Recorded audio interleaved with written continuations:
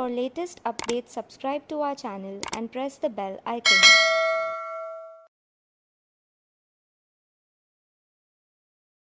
Clause Paramount.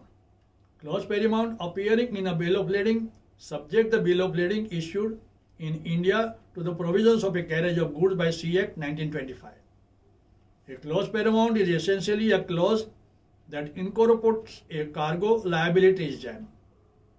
Usually the Hague or a Hague-Visby Rules, that is the rules, into the subject charter. Such clauses are necessary as under English law, at least, the rules are not compulsory applicable to the charter parties. Whether a clause paramount should be included in a subject voyage or a time charter, the general answer is yes. A clause paramount basically incorporates area of a cargo liability, that is, the Hague or a Hague-Visby Rules. Such clauses are necessary under the charter party shipments as these rules are not compulsorily applicable to charter parties. Accordingly, where there is no compulsion to apply the rules, a clear word of an incorporation of the rules are needed. Where the rules are incorporated in a charter party, their application will apply to the cargo claims and shall benefit the defences as per the rules for the other claims. It will also provide the owner 1 year time limit for claims for a goods loaded or to be loaded under the charter.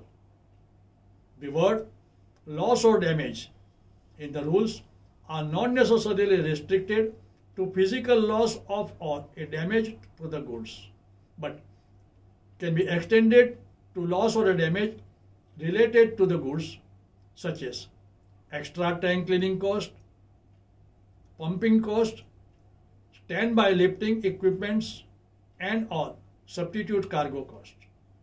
There is a difference between a NYPE form compared with a Shelltime standard form. The English courts have typically held that the NYPE form contains wider and more expensive incorporation clause than the Shelltime standard form.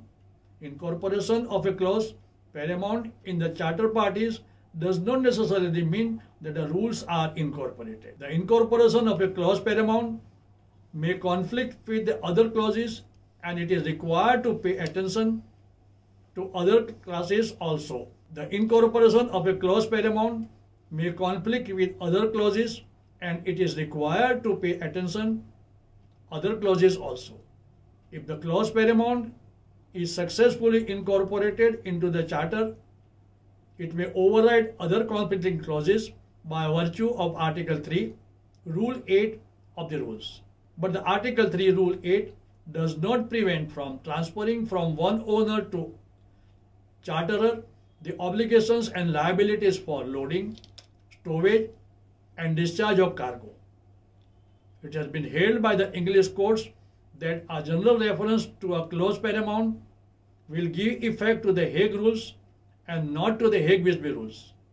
However, the Court of Appeal dismissed the argument that if the parties wanted the Hague-Visby Rules to apply, they would have made an express reference to it.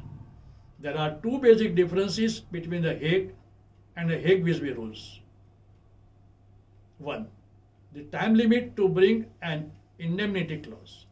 Under the Hague Rules, the time limit for bringing an indemnity claim remains 12 months from the cargo delivery.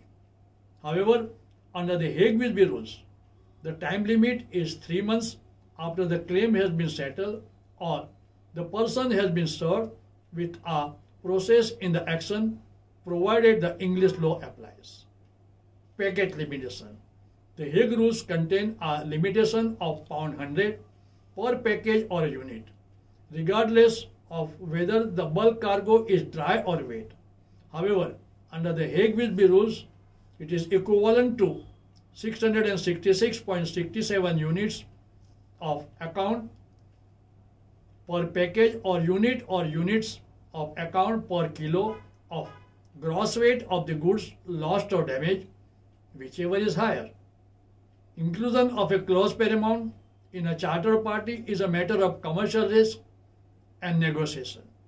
It is not a prerequisite for P&I cover.